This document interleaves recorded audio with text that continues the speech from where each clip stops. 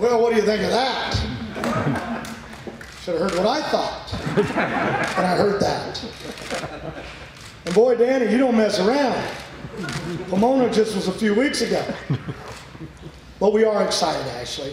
And you know, I've always said I've always had girls. Even our grandbaby with Robert and Adria was a girl. And I always blamed the water in Yorba Linda.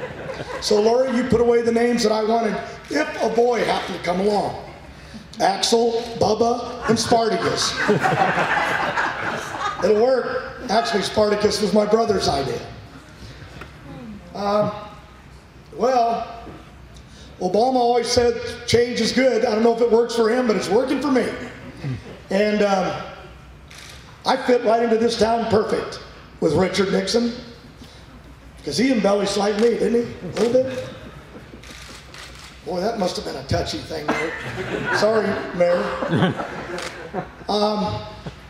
Okay, well, I've always got an A, B, and C plan, but Ashley, your mother and I were really proud, and we thank you. And we know out there's that dream you've always had to start a family, but we also know that dream's out there to win an NHRA full throttle championship like Robert and myself has. So you'll get your opportunity, and your hot rod's there ready when you're ready to come back. So let's move here and make a change. I had to put things into place, so Compton's about to faint out there. Hang with me, Tom.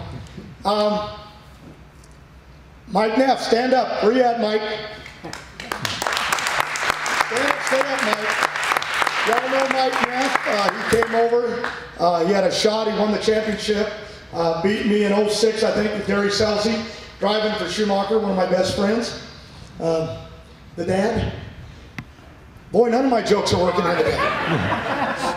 It was 05. Well, who's counting? Anyway, Mike Neff was brought over to have the opportunity to drive, and he did a great job. Winning the final race, I think it was 09? 09. Yeah, the year Robert took the championship at Pomona. And then, because of budget cuts, we had to park the Ford Mustang. And I told Mike, I always keep my word. If that opening day ever came, you know, and there's an open door right here to drive a hot rod. So I know you didn't know for sure. You'd heard rumor.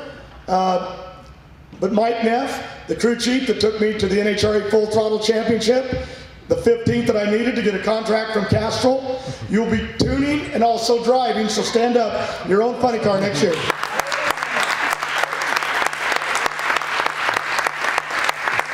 Now everybody's going to ask, where in the hell am I going, to Florida with Coyle? Actually, there's another individual in this room, Dean Antonelli. Stand up, Dean. Dean Antonelli's an individual, come to work for me over 16 years, and Kelly was in the back, his wife. Kelly, raise your hand. Kelly never wants credit for anything, but she runs everything. Mark Quaternick told me on this build, working with Craig, if I hadn't had Kelly on the phone helping me orchestrate, she just does a little bit of everything. And that's why the business in Indy, you and Guido, along with running your hot rods, are having all that dumped on you with no raise. What do you think about that? Well, we'll talk about that. But nothing would make a father prouder to get into a hot rod. Yeah, Rick Lawler, you're about to faint over there, but I did call Tom McKerna this morning. I always talk to the main man, but he knew it was coming. He's family to us, and Castrol knew, and Ford and everybody, that something was coming. I just didn't know for sure because they wouldn't tell me. And when they got the heartbeat, they told me, and my wife right down to the wire wouldn't lay this on me, because she said, John, if we told you, it'd be on ESPN tomorrow, because you can't keep a secret, and that is true. So Ashley's little secret. So pretty cool. But Dean Antonelli, you took Ashley to back-to-back wins. First woman to win in a fuel funny car, first woman to win Indy back-to-back. Only a few have ever done that, and John Force, I've never done that.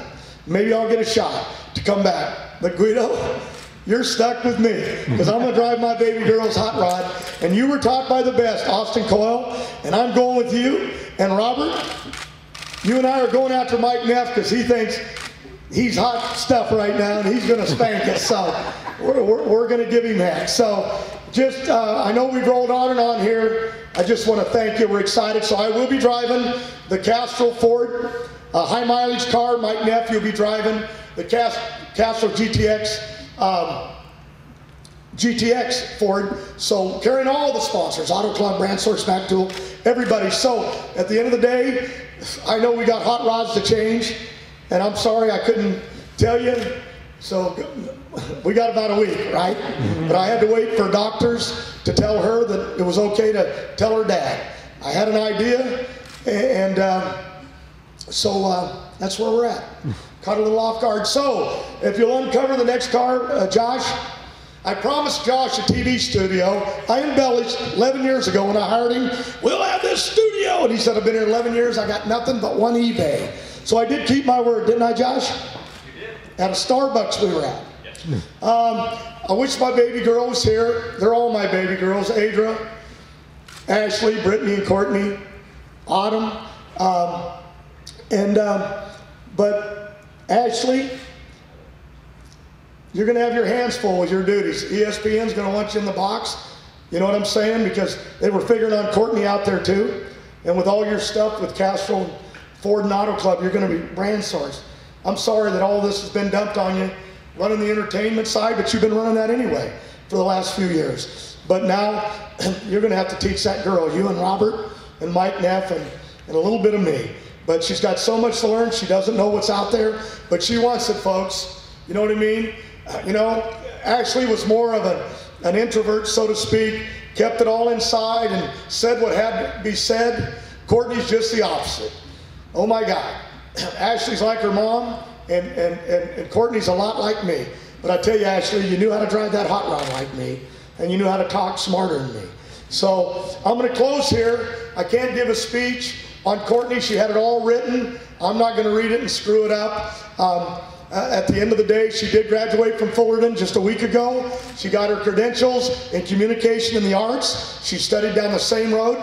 She didn't want to be like her dad. She wanted to be like her sister, all of her sisters, and she wanted to drive like Ashley. And it's a whole new adventure for me, Tom. We'll keep fighting for you. I give you my word. We love what we do. None of us are going away. Ashley wants that championship. She's just got a little detour here. You know what I mean, of what she needs to do, and God bless you on that journey. So I'm going to turn it back over. Thank you. I know we took a lot of your time and you're busy. Thank you, everybody, for being here, and I'll turn it back over to Reinhardt. And thank you, Reinhardt. He was at the doctor at 5 this morning, and if it don't think it doesn't count to know John Forrest, when he told his doctor he had to do this deal, the guy came in at 5 in Vegas so he could get here. So thank you.